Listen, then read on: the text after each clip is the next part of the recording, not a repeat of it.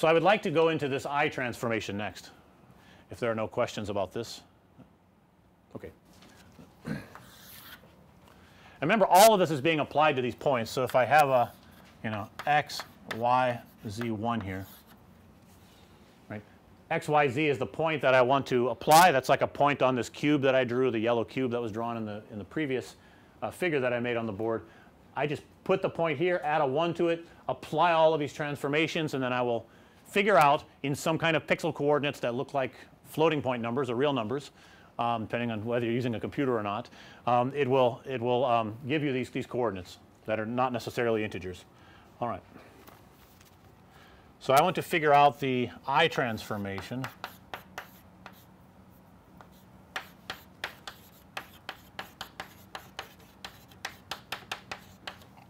And to make it really clear, I will call it Cyclopean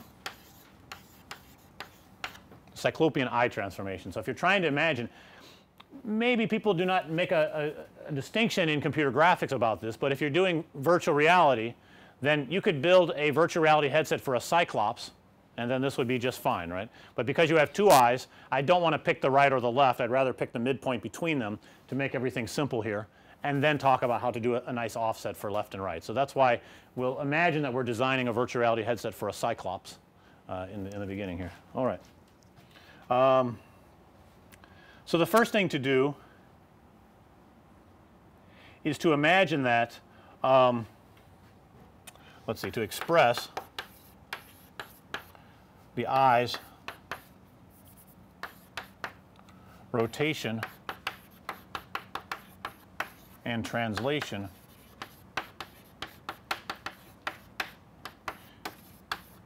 in the world. So in other words, I just imagine that this eye, it's like an eyeball with a pupil, is defined in some kind of body frame. Let me give you what's essentially the body frame of the eye.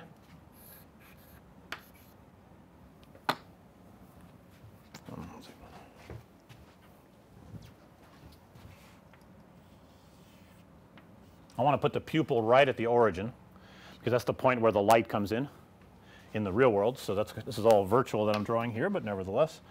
Y, I have z running into the eye, and the only reason why we're doing that is so that we can maintain right-handed coordinate systems. So it's another one of these annoyances that it's here for a good reason, because if you don't do it this way, then you'll have more annoyances. So it's a trade-off.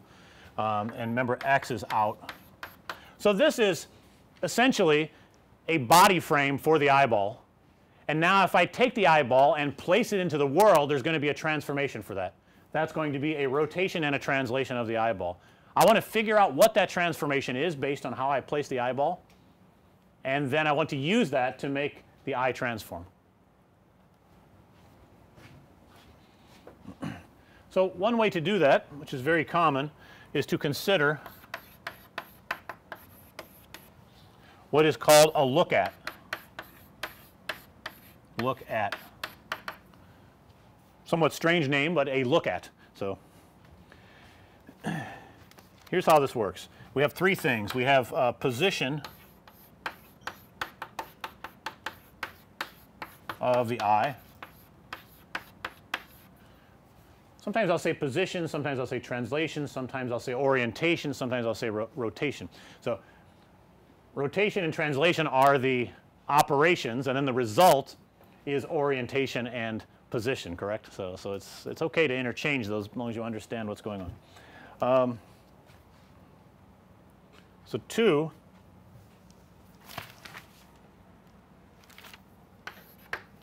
I want to have a looking direction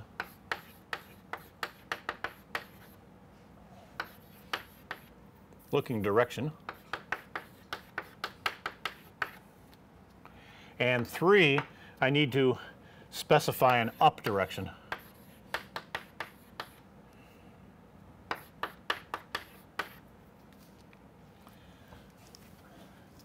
So let me give some notation to these, and I will explain it. So the position of the eye I will just use as a vector E. So I'll just write it as E like this, single letter. And then the looking direction will be C. Get a little hard to write here. I'll put a hat on it to denote that we have unit vectors. And U, put a hat on to note it's a unit vector. If you don't like my hats, leave them off, but they're unit vectors, so I'm trying to denote it somehow. All right.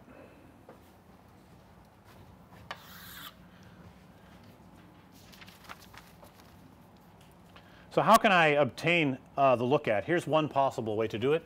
So I have the eye, and I've determined that I've decided that the pupil is going to be located at some location E, so it's very easy to write down. So imagine you're given where the eye is.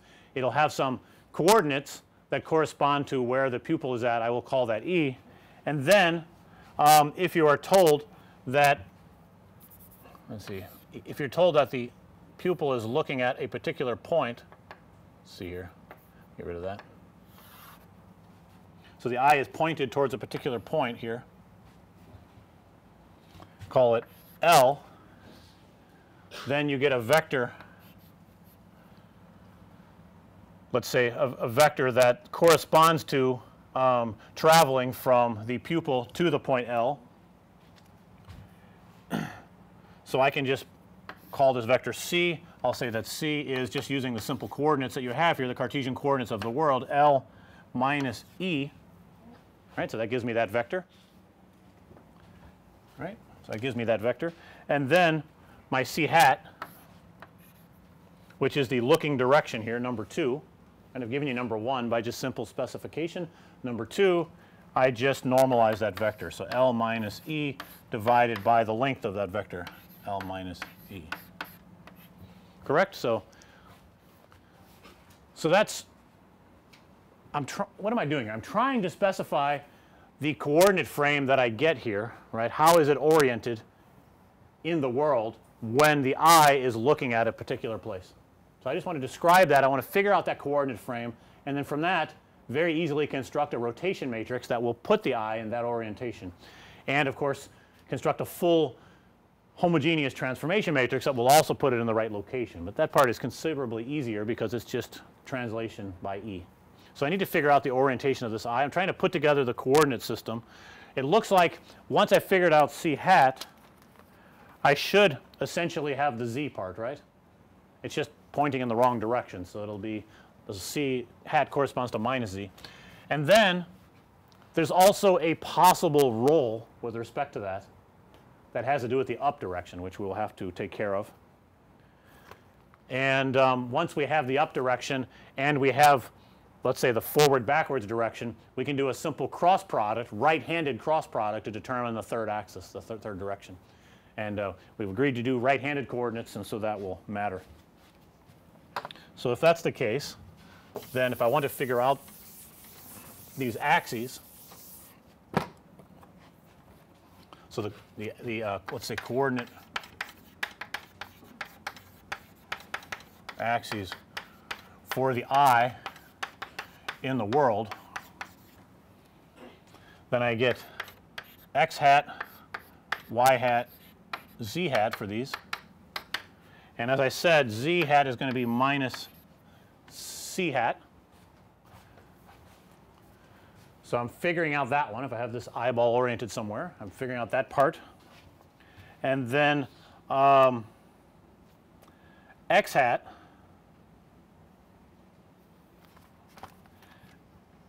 I take the up direction and I cross it with z hat. Right? So I take my up direction, I cross it with z hat. And I guess y should y just be u hat? Does that make natural sense? So when I started teaching this, I thought y should be u hat, and then I noticed it wasn't in the textbook, for example, by Shirley that we're using, and it's not in a lot of the graphics literature, and it is instead just z cross x, right, z hat cross x hat, which is also fine.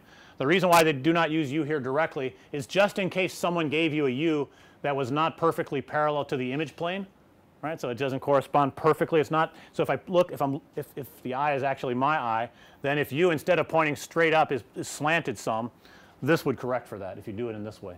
So it will tolerate a sloppily defined up if you want. So yes. So the E and point M, these are in the world frame. These are all in the world frame, correct? Yeah. I'm trying to imagine that the eye has been placed into the world frame, and I'm working with a description of that. Somebody tells me, well, the pupil is at this location, and it's looking at this particular point. In other words, that point should be in the center of its image, right? That's the point L here. That would be in the center of the image. From that, I make this vector C by just subtracting these 2 points, and then I get the look at direction essentially, right?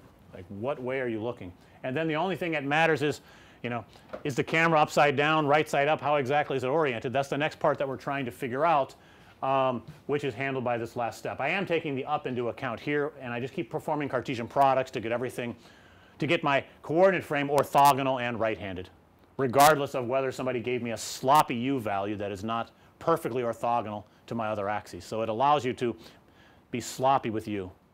Personally, I would say get it right the first time. Don't be sloppy about it, but this will fix a little bit of slop in that. So once I have that, I get now a rotation matrix, Ri, where, let me just write it out with dots, and then these columns. This column is just x hat. This column is y hat. And this column is z hat.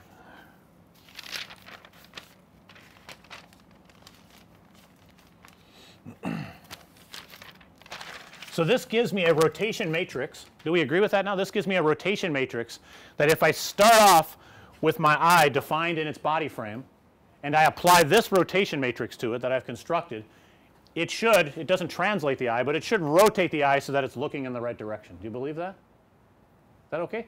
So that's what we have. If I want to also translate it, then I would, after performing the rotation, I add E, the x, y, and z components to the result. I can do it all together in one homogeneous transform. Does this solve our problem of trying to figure out what the perspective of the world is from the eye, from the eye's coordinate frame? I think I did it backwards, didn't I? I figured out from the coordinate frame of the world how the eye appears. I need to do in the other direction. How do I solve that? All right, so let's see. If I'm, you know, I'm standing here, I turn my, we've talked about this before, I turn my head, let's say counterclockwise 45 degrees. How does the world appear to have moved from the reference point of my eye? If I hold my eye still, it appears that the world has rotated in the opposite direction, right? It's an inverse transform. So that's what we actually have to apply. We don't want our eye, we want the inverse.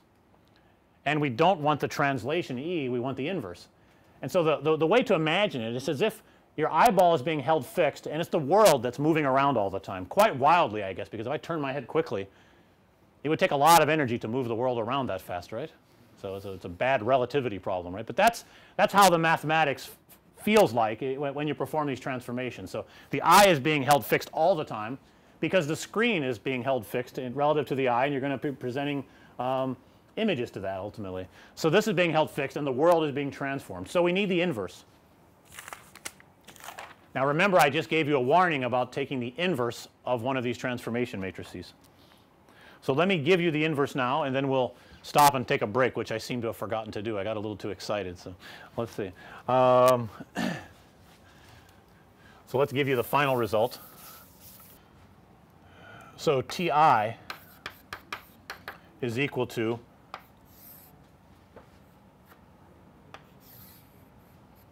I need to have as the columns x hat, y hat, and z hat. Sorry, I need to have as the rows. I said columns is wrong.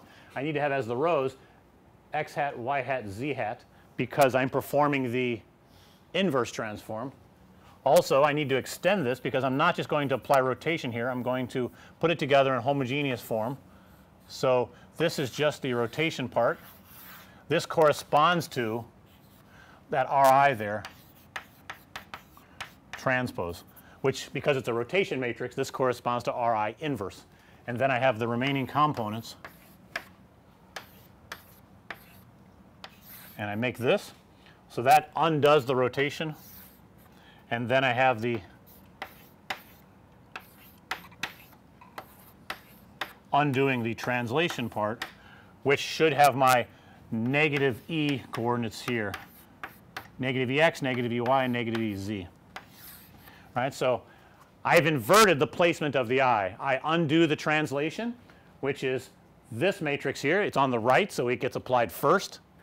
And then I undo the rotation, which is the transpose of the rotation matrix that we built using the look-at. You don't have to build it from a look-at. You may get it directly from a filtering algorithm that's doing head tracking, right. So it may come from another place, but traditionally in graphics it comes from a look-at, so I wanted to build it from that as well. But it may just come directly from the tracking. And it may come from some combination of the two as you move a controller around. So it'll come from different sources. It's not a constant, but once it's given and fixed, this is how you obtain T sub I. Questions about that? How do you find?